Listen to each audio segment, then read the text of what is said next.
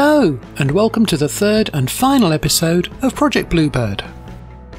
As promised, in this episode you'll see me create the rest of the parts for Bluebird, and finally get it into Paint. This project has taken a lot longer than I originally planned, and that's for a few good reasons. Scratch-built projects take a lot of time because each individual part has to be designed and created from raw materials.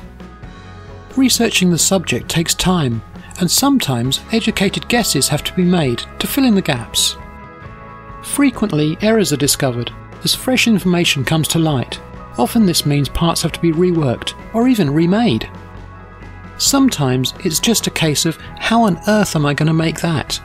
Fortunately, 3D printing helps a lot these days, but traditional techniques and skills are also invaluable. In this project, all of these issues have reared their ugly head, but ultimately it's all been worthwhile. I learned a lot from the T80 project, and Bluebird is the next step on my scratch building journey. I have many more projects planned, so make sure you subscribe to my channel to see my next project. I can tell you it's a lot bigger than anything I've ever built before, and is already 3D printed. There should be a video out on May the 4th. Anyway, let's get back to Bluebird. In the last episode, after a bit of a nightmare, I finally managed to get the main body parts assembled and attach the wheels. Checking against photos made me feel a lot happier about the overall shape of the model, and this was a massive relief.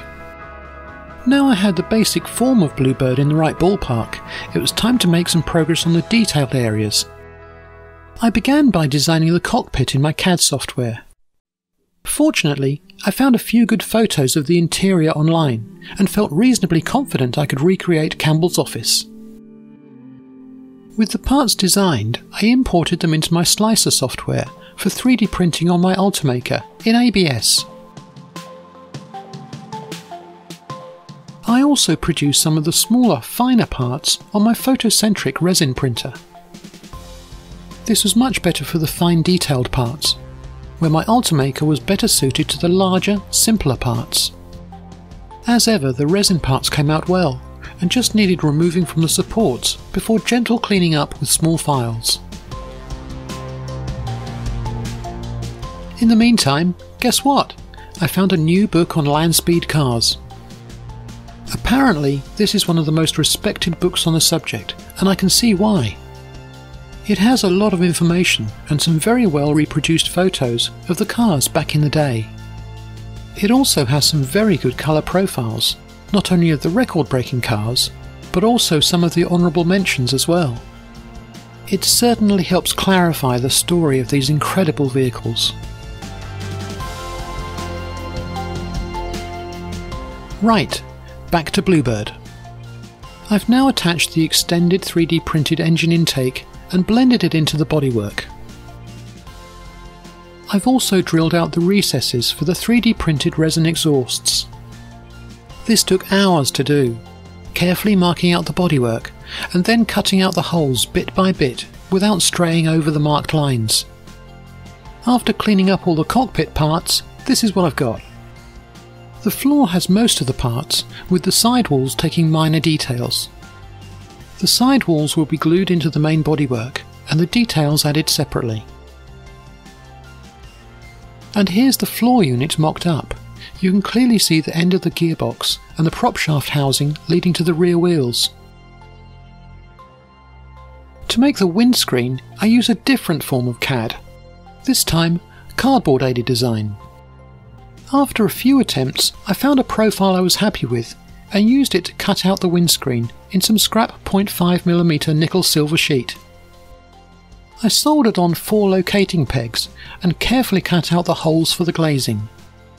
I could have done this in plasticard, but given the amount of handling and its vulnerability, I decided metal was the way to go. With the frame cut and folded, it was time to test fit it to the bodywork of Bluebird. Of course, I then found a decent photograph of the windscreen, which showed the rake to be steeper, so I had to remake it. That was another couple of hours delaying the project, but had I settled for the Mark I version, I would never have been happy with the finished model. There are some things that you just have to get right, as they affect the overall character of the subject. Now to address the main bodywork. To smooth out the lines of the 3D printing and strengthen the body shell, I used a material called XTC3D. It worked really well on the T80, so I mixed up a batch and brushed it onto Bluebird. I thought it went on pretty well at the time, but when I came back to it the following day, I knew something wasn't right. In some areas it hadn't fully cured and was still soft. I tried giving it time and warmth to cure the epoxy coating, but with little success. This was a disaster. I had no idea how much of the epoxy was good or bad, and it would be a nightmare to strip the entire body shell. After days of filing, sanding and filling, I managed to eliminate all the soft areas and also reprofiled the front end again. Now I could start on the fine detail of the bodywork. I began by cutting out the radiator intake in the nose, and then marked out the panel lines before carefully scribing them in. Fortunately, the photos I took at Goodwood were really useful and helped me draw in the panel lines with a fine marker and position all of the fasteners for the bodywork. The fasteners were drilled out by hand and created by inserting 0.8mm brass rods, which were then filed down so they were just proud of the surface. In total, I recreated 216 fasteners. I think they were well worth the effort, adding a lot of detail and credibility to the model. I also added some 3D printed front suspension detail, and bent up some small standoffs, which I added to the underside just inboard of the wheels. These will keep the body off the desk while it's being sprayed. To give the model some weight, I bolted the wheels together and filed a flat across the set of 6 tyres. These flats were then blended in to avoid any hard edges. Now I had all the parts finished and ready for paint. And here they are, all 55 of them. That's a lot more than I thought when I started the project. It's a real milestone getting to this stage. Hopefully, it should be plain sailing from now on. I thought I'd assemble the parts one last time, just to finally check I was happy with everything. I think it looks pretty good. Now I can break it down and give it a coat of primer. My go-to primer for this stage is a filler primer, which should fill any of the minor scratches in the bodywork. This goes on really well, and once dry can be easily sanded back and recoated if necessary. I sprayed the underside first, before flipping it over onto the small standoffs and then spraying the upper surface.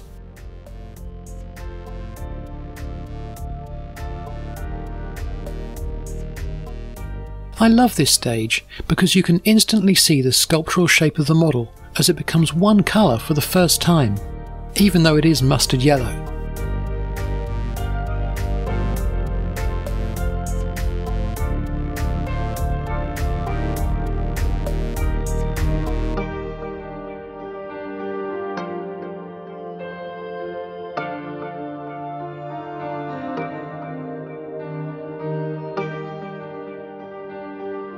While the body was drying, I gave all the other parts a coat of grey primer.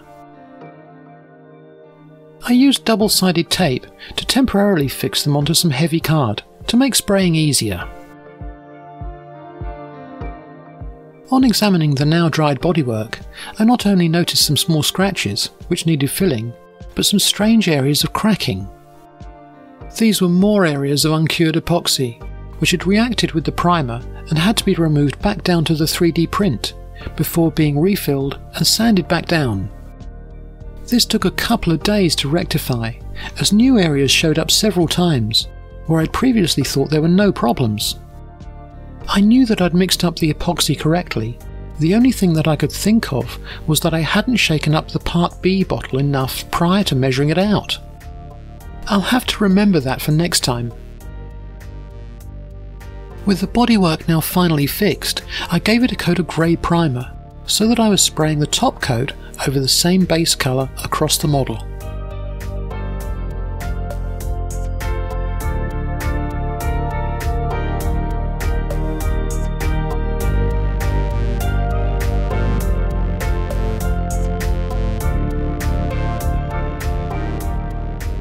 Now for the part of any build I dislike the most, painting, where hopes and dreams are made and lost. The blue was sprayed using my old Pash airbrush, which is great for spraying large areas and got the job done quickly and efficiently. Once dialed in, the colour went on well, without any runs or blemishes. I spent hours working out and mixing the correct colour, which is very specific to the Bluebird cars.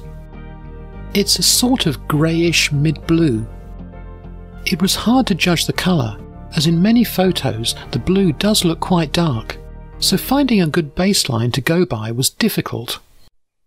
To allow for scale effect, I find it best to always go lighter. The final colour, I think, is a very close match, and I think translates well to the black and white images of Bluebird. I now have a big jar of this blue, and I don't want it to go to waste, so I'll have to think of something to do with it. Don't worry, I do have a plan, but that's for another day.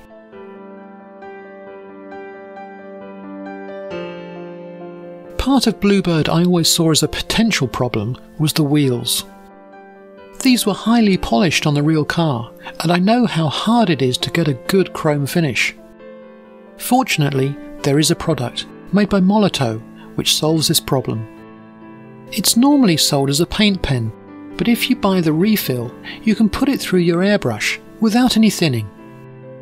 It sprays well and gives an incredible finish, becoming mirror chrome before your eyes. It's just amazing to see.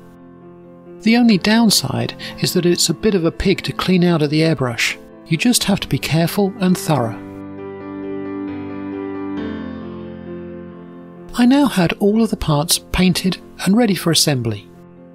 But there was still one small but crucial area to tackle, the dashboard. I'd already 3D printed and painted this, but wanted to add the faces to the gauges. Based on photos, I designed these in CorelDRAW. To give you an idea of size, the sides of the dark pink square are 1mm. I also designed the markings for the rest of Bluebird, and printed them out on my inkjet printer. The markings on the left-hand sheet are on white decal paper and need to be cut out exactly.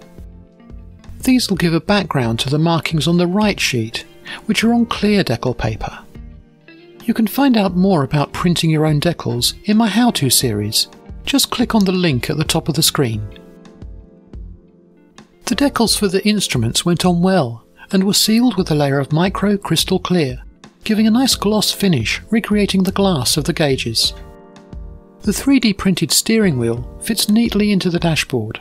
Its boss was painted with a Molotow chrome marker.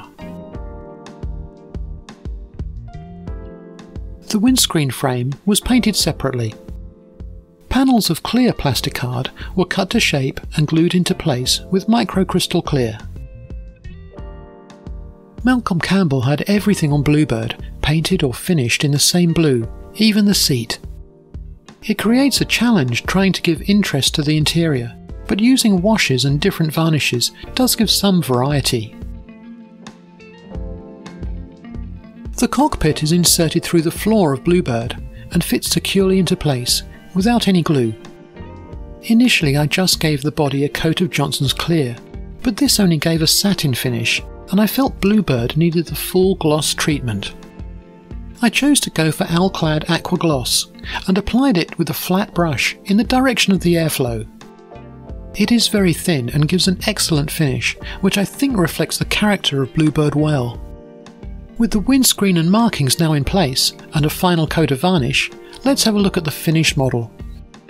I knew it was going to be a challenge making a model that didn't look like a toy, but I think I've pulled it off. I hope so. Adding the detail really makes a big difference. Let me know what you think in the comments. I've tried to recreate Bluebird as it ran at Bonneville in 1935, setting Campbell's last speed record. This is different to how she appears today. It's been quite a ride recreating this iconic land speed car. I'm so pleased I took the project on and made it through the various disasters I had along the way. I've learned a lot on this build and feel confident about tackling another of these land speed record holders in the future.